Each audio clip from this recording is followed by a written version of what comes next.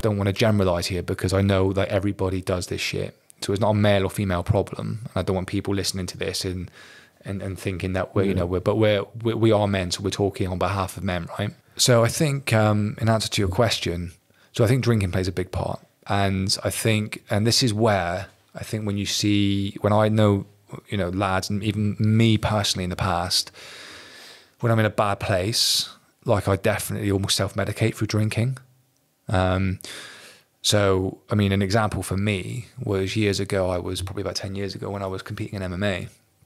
And that was basically my identity at the time. So outside of MMA, I think it was around the same time I was dating this particular girl that I just mentioned, and she was an absolute headache.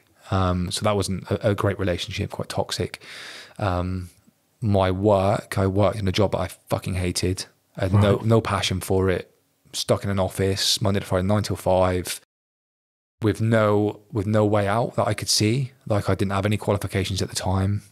I got my PT qualifications like later in life, my degree later in life. At that point in my 20s, I left school with very little qualifications because of where I grew up, and the school I went to wasn't great.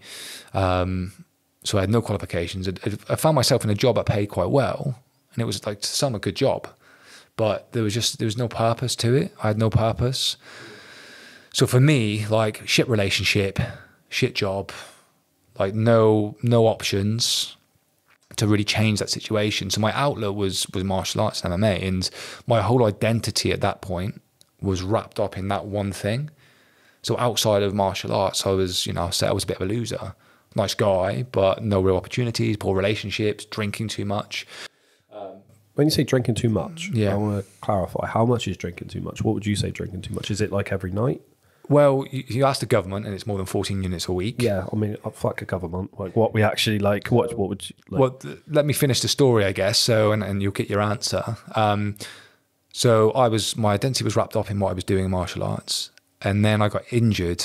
So I taught, annoyingly, wasn't even doing martial arts. I was in the gym doing flies, but I tore my shoulder, tore my rotator cuff, separated my AC joint. And at the time, it was the first real injury I'd had.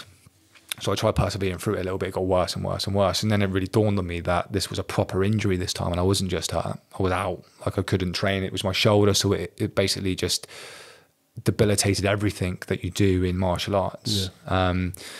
And as a result, I completely lost my identity and found myself in quite a dark spot and started drinking too much. So in answer to your question, there were two things that I did. One was I would drink literally into darkness. So when I did drink, I'd know my limits. I just drink right through them every single time.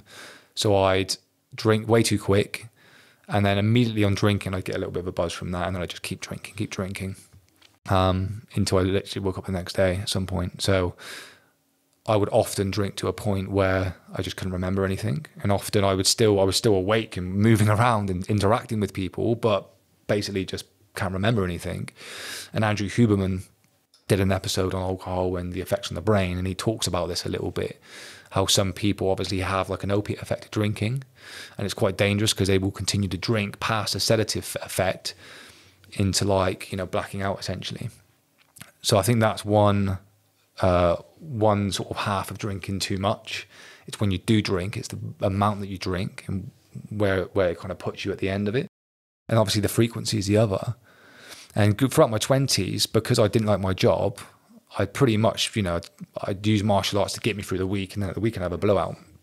And I'd quite often go out and drink, and when I did, I'd drink way too much. But I only did it once a week. So I'd make an absolute twat of myself once a week, wake up feeling like an idiot. That's fucking most of the UK though, isn't it? It is, yeah, absolutely. And then what I found is when I got injured, that went from a weekend to like a few nights a week. Right. And yeah, and that was quite a dark period, and that to some extent, back to the original point, was like self-harming. Yeah. You know what I mean? She was cutting herself, I was drinking myself into a fucking dark hole every couple of days.